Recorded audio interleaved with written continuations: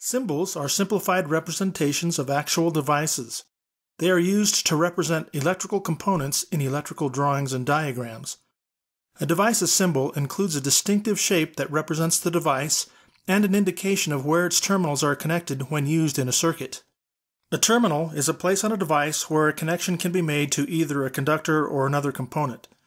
Terminals may be in the form of a screw post, a protruding wire that has been connected to the device by the manufacturer, or some other type. Most of the components we will study in the DC portion of this course have 2 terminals. Later, we will introduce devices with 3 or even more terminals. Here are some very common electrical devices and their symbols. A lamp is a common electrical load. Recall from the last section that a load is a device that converts electrical energy into some other form of energy. A lamp is a load that converts electrical energy into light energy.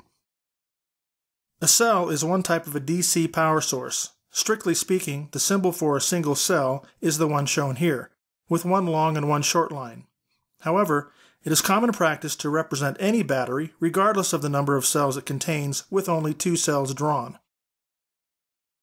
As you know, batteries are marked with a positive terminal and a negative terminal, and it is very important to keep track of which is which. On the battery symbol, the positive terminal is indicated by the longer line and the negative terminal by the shorter line.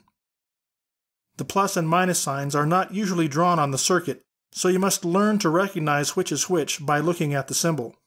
A switch is a control device. If the switch is open, as shown here, no current can flow. If the switch is closed, the circuit is complete and current can flow from the power source to the load and back to the opposite side of the power source. A fuse is a component that protects other components if too much current is flowing, probably due to a malfunction in the circuit or an attempt to connect too many loads. A fuse is designed to melt, creating an open circuit, and this stops the flow of current. A resistor is a type of load that usually is used to limit the amount of current flowing in a circuit. Resistors convert electrical energy into heat energy. Wires and other conductors are represented with lines. There is no way to tell from the way the lines are drawn whether the conductor is insulated or not. Here are some additional symbols that are commonly used to represent various types of power sources. On the far left is a symbol for an AC voltage source. We will postpone consideration of AC circuits until later in the course. Next is the most common symbol used to represent a battery as typically drawn. Remember that the side of the symbol with the longer line, in this case at the top, is the positive terminal, and the side with the shorter line represents the negative terminal. To the right of the battery symbol is a symbol representing a generic DC voltage source. It could be a battery, or it could be a DC source derived electronically from an AC power source, such as a portable AC power supply plugged into an outlet and used to provide power to a laptop computer or other electronic device.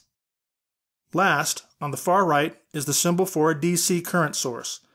Physical devices that act as current sources are derived from voltage sources with some additional components.